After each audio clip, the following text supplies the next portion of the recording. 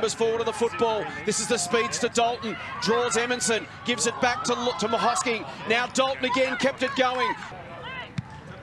Birch go towards Zanka, but chopping it off is Sarah Hosking once again.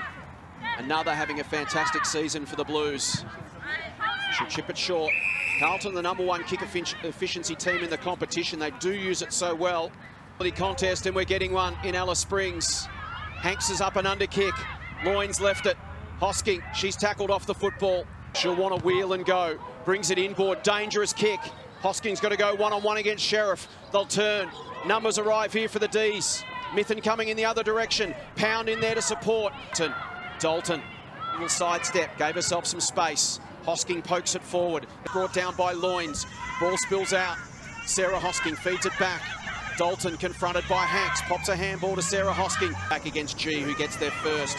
Feeds a handball to Hosking. A slight fumble. Slips the tackle from 50. Low trajectory. Kick inside 50. That's going to be a free kick. The ground. D's have got numbers front and centre. Mithen under pressure from Hosking. Weren't prepared to match it. It's proven to be a bargain. Hosking.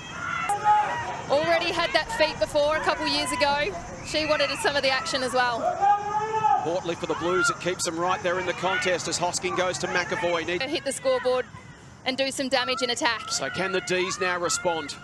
Sheriff to Gay. For the first time tonight, it's Carlton making the running in this game. Anchor comes back to Plain, support in the form of Hosking. Rolled the shoulders, got rid of Mithen, got it back to Pound, who she kicked it was important, it went straight into the arms of Pound. She turns it over through the hands of Emerson.